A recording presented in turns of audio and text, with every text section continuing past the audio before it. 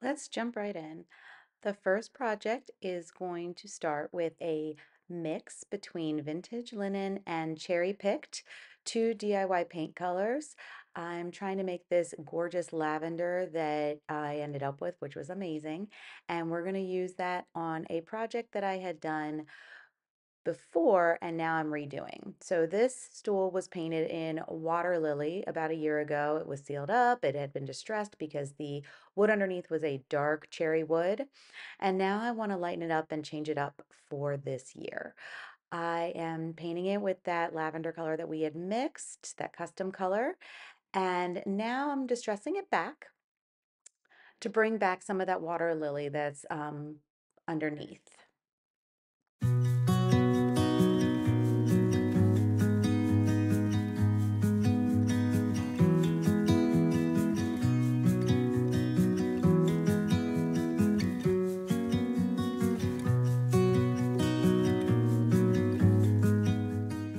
Once that's done, I'm taking this set of transfers that I have. They have been in my stash for over a year. I actually do not remember where they came from or what brand. I will try to find that and leave it in the description box.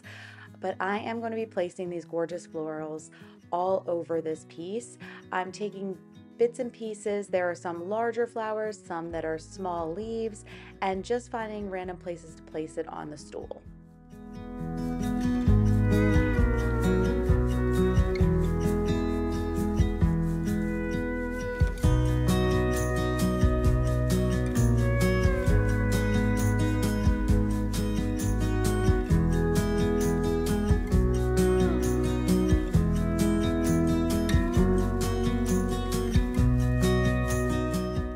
Once I finish with all the transfers, I do seal up this project with 2 coats of Big Top by DIY, and then we are going to take a look at our finished project. Let me know what you think in the comments.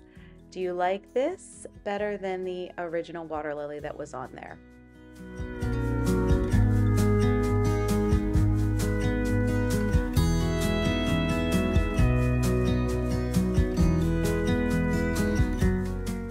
For our next project, we're starting off with these 3 pieces of salvaged wood, and I am actually starting by screwing in the hooks on the back that will be used because I'm going to be using this for wall decor. So I'm only going to show you how I made one of them, but I did do the same thing 3 times. I have these ceramic hearts that I found at the thrift store, and they were 66 cents, but I got them on sale. It was, I think it ended up being 44 cents, and I'm painting them all white. It took multiple coats of paint to hide the flowers, and I am gluing them now to the salvaged wood. I will say that you see me using Titebond Quick and Thick. It did not stick, so I ended up using Gorilla Glue to glue them on.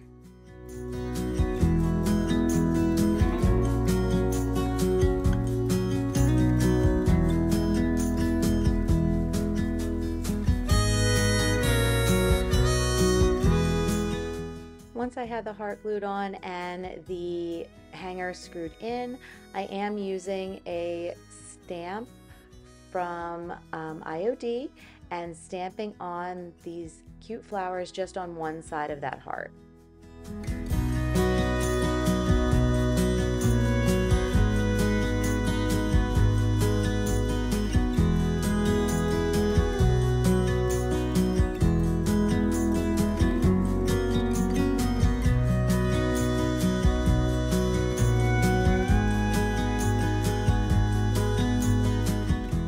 This next project started a long time ago. A few months ago, a friend of mine gave me this box. I had switched out the knob that's on the top and set it off to the side, and now we're going to actually work on this project.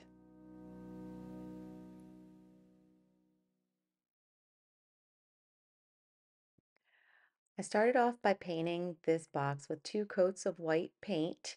I can't remember the paint that I used. It looks like it probably was Dixie Belle's Endless Shore mineral paint. So I'm going to paint this up all the sides, including the feet.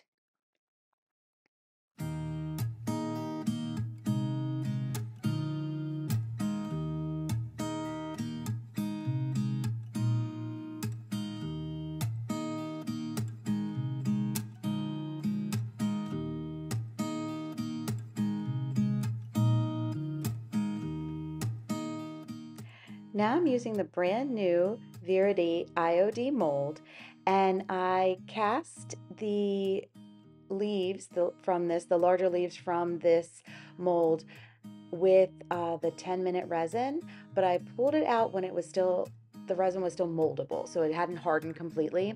And what I'm doing is I'm pushing it into the box, and really as that hardens up, that is enough for it to stay on the box. So I didn't need any glue. I think I might have glued just one part where there was a little bit of a gap between the mold and the box, but other than that, everything stayed very nicely.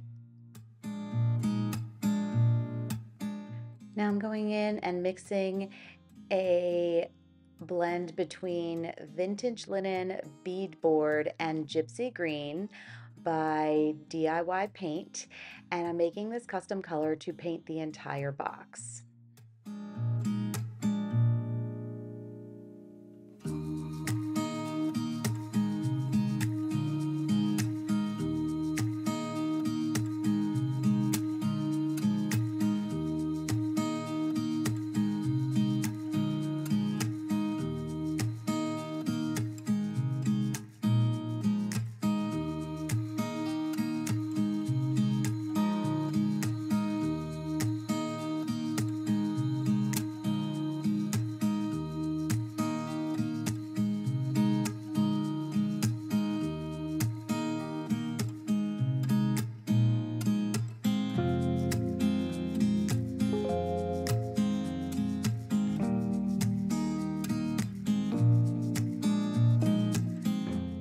Here I'm painting up these butterflies with a mix between cowgirl coral and vintage linen. And I will say that after showing you guys what that looks like, that is cowgirl coral by itself and then one with a lighter version, I ended up changing the pink altogether, and I ended up using rose water, which was from Fusion, and I had lightened that up with some of Casement by Fusion.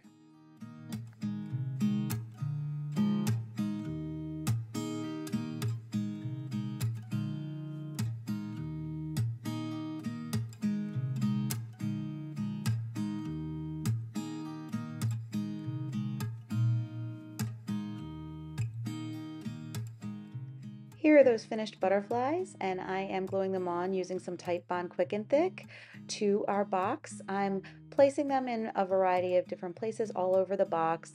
I wanted each side to have a pop of color, but I wanted them to all look unique. So we will finish that up and then move on to our next step.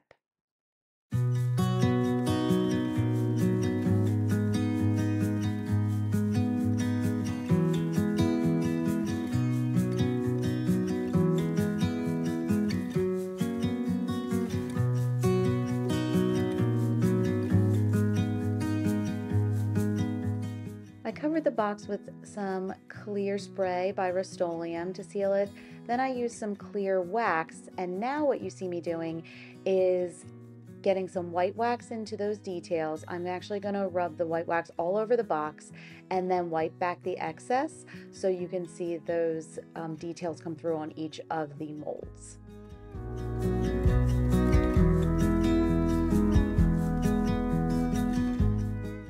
And here is a look at our finished project.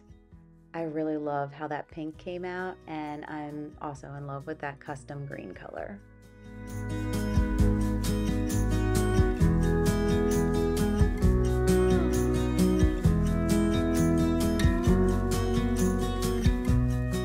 For our next project, I have this little wood tray that I got at the thrift store for about 50 cents. I didn't get this on camera, but I did glue 4 wooden spindles to the bottom of the tray to raise it a little bit. I'm painting it with several coats. I think it took 3 coats of Victorian Lace by Fusion, and that's an all-in-one mineral paint.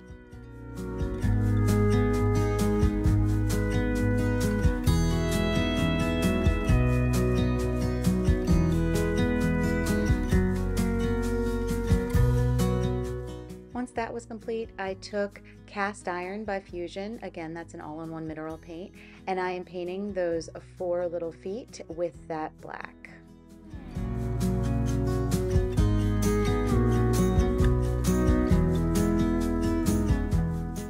Now I'm taking the rabbit stamp by IOD in the farm animal set and stamping it in the middle of the tray.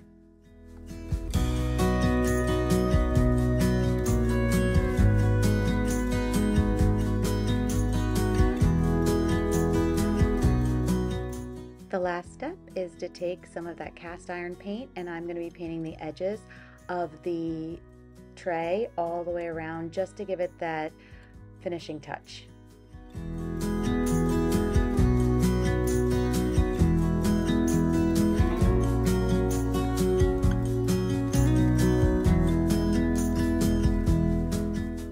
And here's a look at our finished project.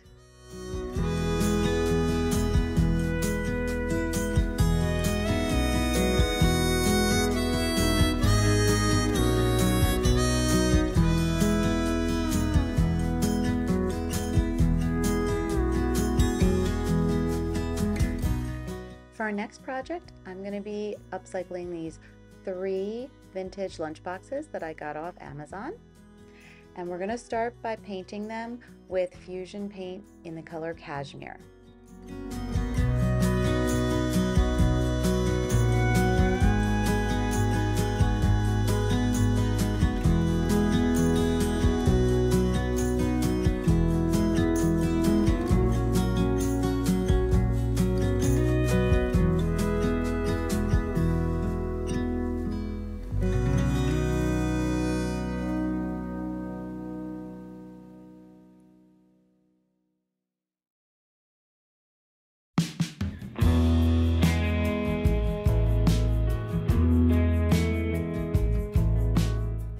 Now I'm going to be taking the Kindest Regards stamp set from IOD and stamping this lettering onto the lunch boxes using ground espresso distressed ink. And I believe that's an archival ink brand.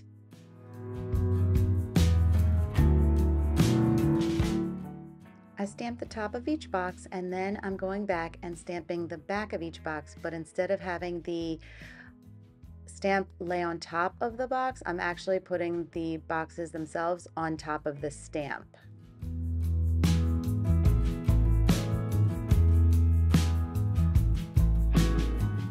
Now I'm taking the brand new Joie de Rose transfer set from the IOD line, and I am going to be cutting up parts of these transfers to put all over the box, mainly in the spots that do not have the text, but I do want some of it to kind of roll over and cover the text so it kind of blends together.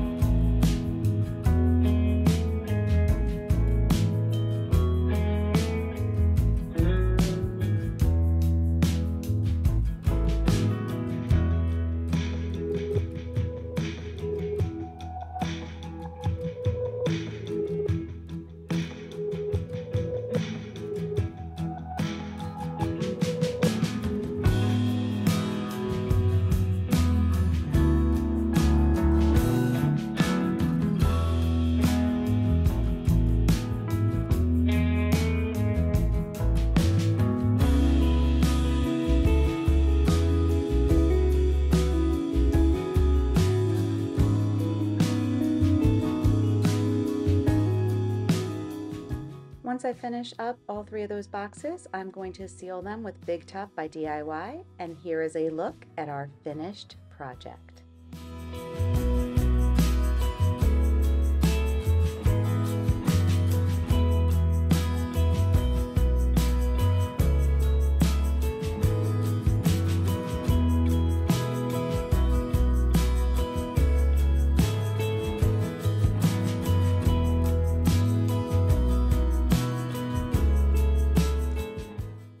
project today is this furniture flip. I found this wooden desk at the thrift store for $12, and we are going to start by painting it in the color Heirloom by Fusion Mineral Paint.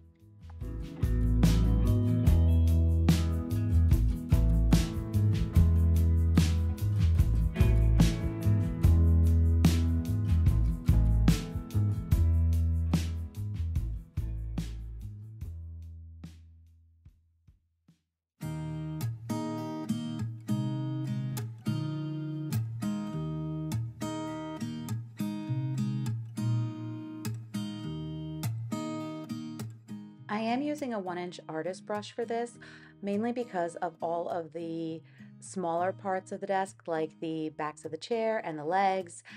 It just makes it much easier to use a smaller brush so I don't have like bits and globs left on the chair while I'm painting.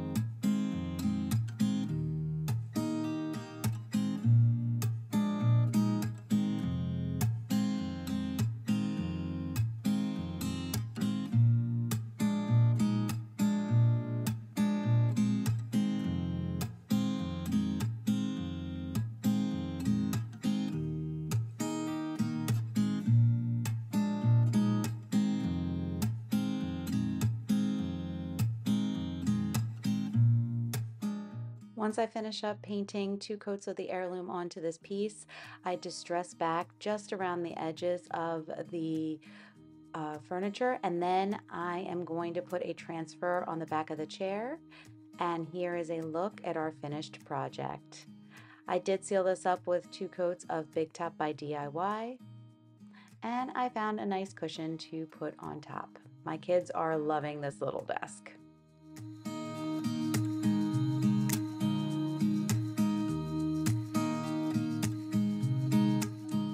Thank you so much for joining me today. I hope you all have a wonderful Sunday, and I look forward to seeing you again very soon.